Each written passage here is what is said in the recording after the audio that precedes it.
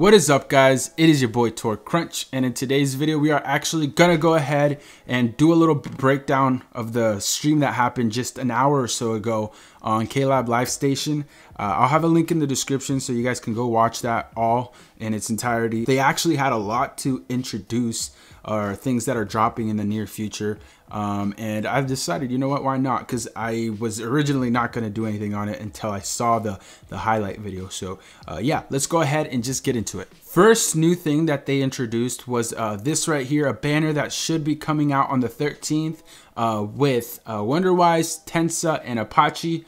Of course, this is on the side of also Manga Toshiro coming out. So Manga Toshiro is still gonna have his individual banner, but this will be another one on his side with, of course, really cool characters: Tensa, Wonderwise, and Apache. If you don't have either of those, of course you can summon on this. This is only a 3% chance banner, but definitely if you've already got all the manga characters, go for it. But if you don't, I would save and go for the manga characters. But this is actually not a bad option. Tensa is awesome. I have him. Same with Wonderwise and Apache. The other two are okay. They're decent characters, but Tensa, if you don't have him, I would definitely go in on this banner because he's still a very hyped character. But yeah, that's coming out on the 13th.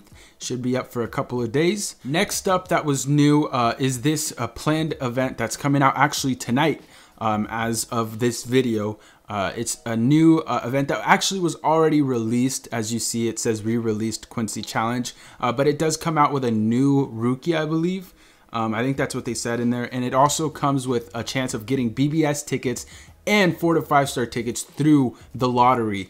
So that's actually really awesome. I really like these kind of events. They don't come out too often. I mean, they have been coming out a little bit more often as of late, but you know, of course, if you want to go ahead and do this, at least complete the orders and you should be able to get a couple of each. So that's awesome. That should be coming out tonight for the next couple of days. Next up on the list was this right here. That's actually the Nightmare mode that's coming out. It does include Toshiro, Byakuya, Kenny, Mayuri, and Aizen.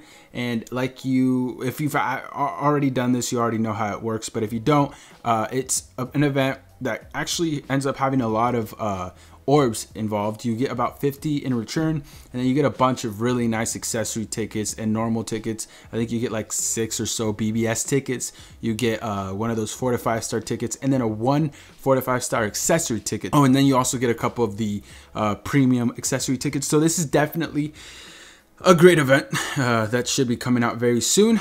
So stay tuned for that. Should be pretty easy for the most part. These usually are pretty easy nowadays.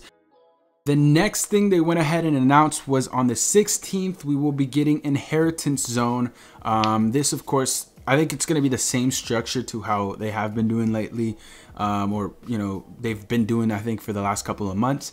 It's, you know, two colors, 2 attributes a day, and then the last 3 days or 2 days are 2 attributes. Just they re-release them again for one last day out of the whole week. So of course, Inheritance Zone, if you don't know, it's super hard. It's the hardest difficulty actually, but it's enjoyable to do if you want a little bit of a challenge. And of course, you get potions which just make your characters that much better. So definitely do that if you would like, and that's on the 16th, and of course that's for a whole week, I believe.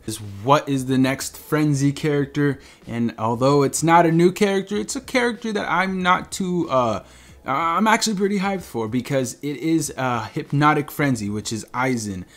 We've already had this once before, but like I said, I am not too disappointed because he has a great soul trait, which is, I think, yeah, 18 strong attack damage and 16 health regeneration between quests. So very good link when it comes to PvE, like raids or even inheritance. This is a great link to have, and so that should be coming out. And if you don't have him, that's great for orbs.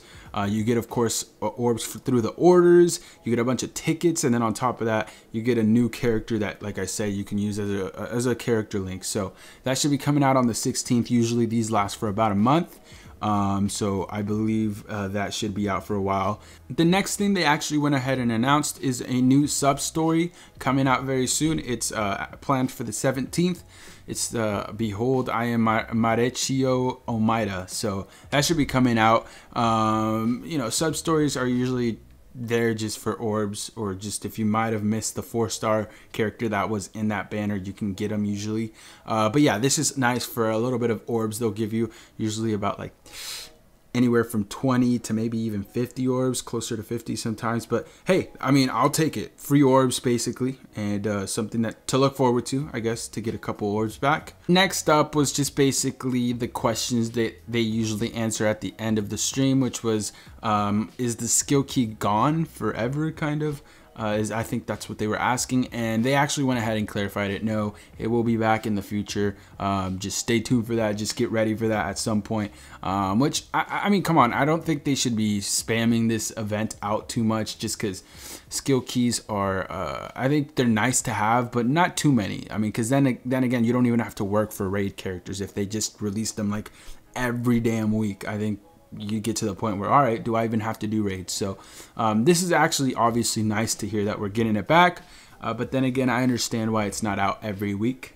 So yeah, I guess that answers that question. And they also had one more, which is, let me go ahead and pull that up. When is the next point event? And they actually did go ahead and say that it will be coming out at the end of the month for global. So I don't believe it's not going to be the JP one that we just recently got on JP, but it will be a new one that global hasn't gotten yet. So of course, point events are always nice. So of course, look forward to that at the end of the month. And I think that basically does sum up the stream. It was an awesome time over there. I sadly wasn't able to get there on time, but I was able to watch the highlight. Like I said, I'll have a link in the description so you guys can go ahead and watch the stream in its entirety. But that is basically it. Thank you all so much for watching. I appreciate all your support. Go support the people. Go support the KLAB live station crew. They're awesome over there. And yeah, let them know that I sent you there. Anyways, love you all so much, man. I'll see you guys in tomorrow's video. Peace.